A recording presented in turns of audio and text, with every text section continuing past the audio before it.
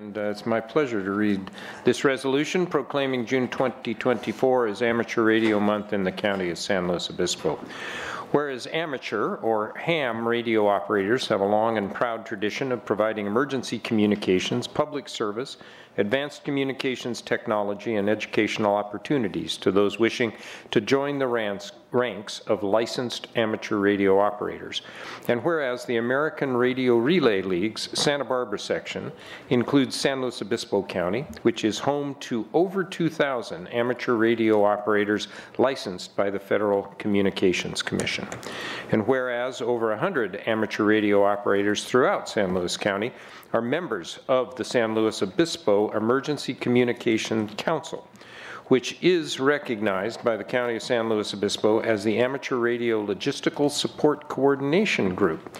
Tap that out in Morse code if you want to do something, that stands ready to provide their own equipment and apply their training and skills at no charge during responses to emergency events. And whereas in the last year, the San Luis Obispo ECC and other ham organizations provided communications support for several different community events, including weekly radio nets, monthly testing from our Emergency Operations Center, the county decontamination drill, and the annual siren test. And whereas during the fourth weekend of June each year, amateur radio operators conduct a national 24-hour exercise that simulates field operations under emergency conditions, this year occurring on June 22nd and 23rd.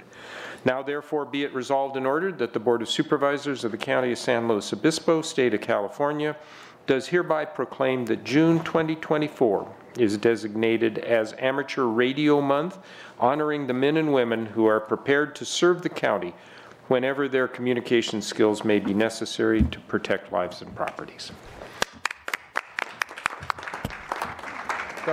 Scott? Thank you, County Supervisors. My name's Tom Tangden. I'm Vice President this year of SLOAC, which is the umbrella organization, as you just heard.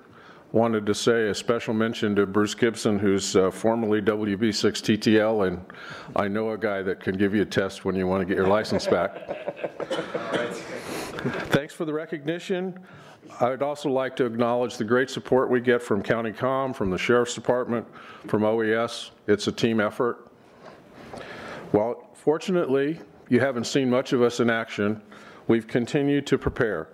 We have, for example, as the resolution mentioned, a virtual meeting, by radio of course, that brings around 100 hams checking in every week, 100 folks out throughout the county that turn their radios on and make sure they work, to check in and see what's going on.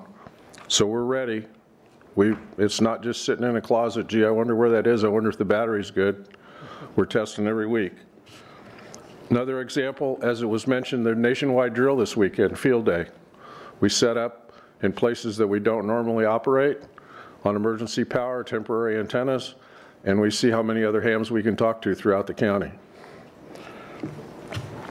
We invite visitors. In fact, we encourage people to come see what we're up to. And in fact, for elected officials, if you want to stop by, we get extra points in our score. So we especially love to see you. Make sure you check in so we get credit. So you or anyone interested can find us this Saturday and Sunday, starting Saturday morning till Sunday afternoon at the Cloisters in Morro Bay. Look for the antennas. At the Warbirds Museum in Paso Robles, there'll be a lot of antennas up there, and down at the Rancho Grande Park in AG. We're 3 different operations this time. So stop by and see what we say, what we mean. When all else fails, ham radio. Thank you. Thank you.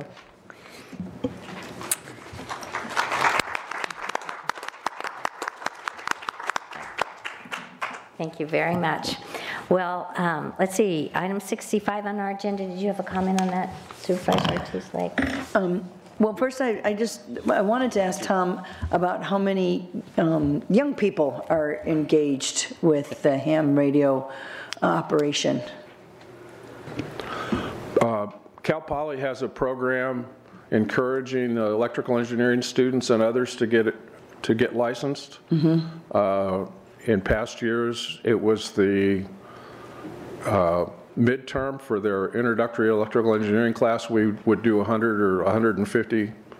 Now they've spread it out and they're doing it online. What we found is that they get active in college, and then life gets in the way, and you have a family, and then they come back and become more active later on. But it's a continuing effort, and everybody thinks Morse code, for instance, is dead, but we have some young college students that are picking up Morse code and figuring out how to send and receive that way. So it's not dead. We're continuing to grow and reach out to the young people.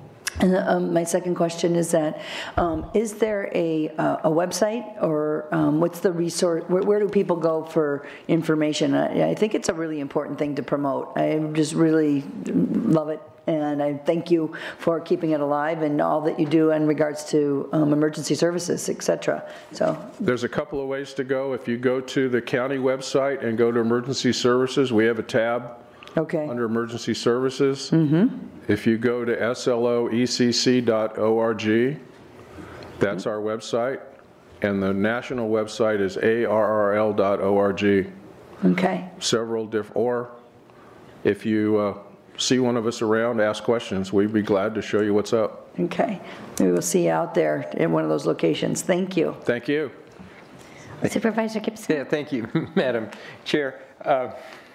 I just realized as you're talking, it was pretty much exactly 60 years ago that I was WB6 TTL, and most of my contacts in my ham radio days were via Morse code. Thus my aside in reading the resolution. It was also vacuum tubes in the equipment, but what makes me smile is that your work continues, and your service continues, and your ability to reach people and get them enthused about this. It is a matter of bringing people together. That within the ham community, I know it's a tight group, and it's about building community, about doing good things for folks and exploring the world. So thank you. It's always a pleasure to read this resolution, and I'll make an effort to get out to the cloisters on Thanks. One of the things we like to point out in this age of cell phones and cable is that we have an antenna at the EOC,